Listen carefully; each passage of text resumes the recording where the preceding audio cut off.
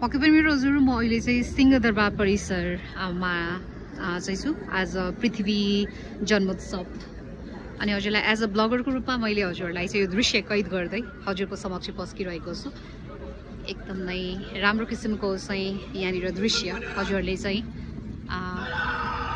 देख्न सक्नुहुन्छ है। यहाँनिर मैले यो दृश्यलाई चाहिँ अघिदेखि नै कुरिरहेको थिएँ। यो दृश्य फाइनल्ली हाम्रो आँखा अगाडि चाहिँ आइसकेको छ। आज एकदमै पवित्र दिन, राष्ट्रलाई एकीकरण गर्नुहुने व्यक्तित्व राजा पृथ्वीनारायण शाहज्यूको आज जन्मोत्सव र त्यही कार्यक्रममा शरीक छौँ हामी सम्पूर्ण साधारण जनता लगायत एकदमै वरिष्ठ व्यक्तित्वहरू पनि यहाँनिर चाहिँ उपस्थित भएको यो अवस्थामा मैले हजुरलाई चाहिँ यो ब्लग तयार गरिरहेको छु एज अ ब्लगर द पविश अन्तर्गत द ब्लगको सेक्सनमा हेर्न सक्छु है।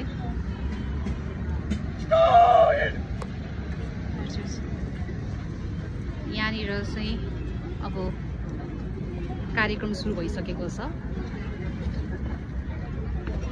हामीहरू सबैजना चाहिँ यसरी सबैजना हेर्नुहोस् यहाँनिर सबै हामीहरू छौँ है। अहिले यसरी बाक्लो उपस्थिति रहेको छ यहाँनिर। उहाँहरूको टाइमिङ, उहाँहरूको त्यो एक किसिमको चाहिँ ट्रेनिङ है एकदम नै प्रशंसनीय छ, प्रशंसा गर्न योग्य छ। यहाँनिर हुनुहुन्छ हजुर। यहाँनिर चाहिँ एकदम नै मैले अघिदेखि यो दृश्यलाई चाहिँ हजुरलाई पस्किनको लागि यो समय कुरिरहेको थिएँ। फाइनली यो समय मैले हजुरलाई चाहिँ डेडिकेट गर्दै आजको यो पृथ्वी जन्मोत्सवको बारेमा व्यक्त गर्दैछु। अब माल्यार्पण गर्ने काम भइरहेको छ, माला लगाइदिने चाहिँ काम भइरहेको छ यहाँनिर है। माल्यार्पण भन्छ है, अलिक बोल्दाखेरि पनि अलिकति जस्तो भइरहेछ, तर म चाहिँ यहाँनिर एकदमै यहाँनिर हजुर हजुर लाग्यो है।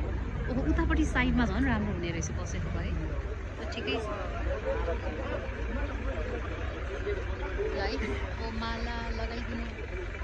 माला लगाइदिने चाहिँ कार्यक्रम हुन लागेको छ। एकदमै बाक्लो उपस्थिति छ है।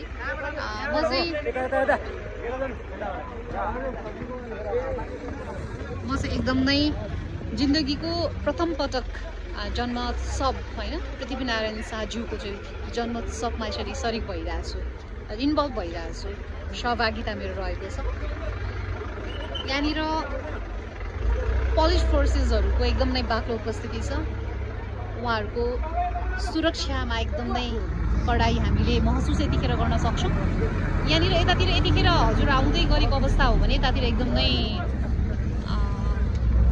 आउनुपर्ने अवस्था चाहिँ अलिकति देखिँदैन है।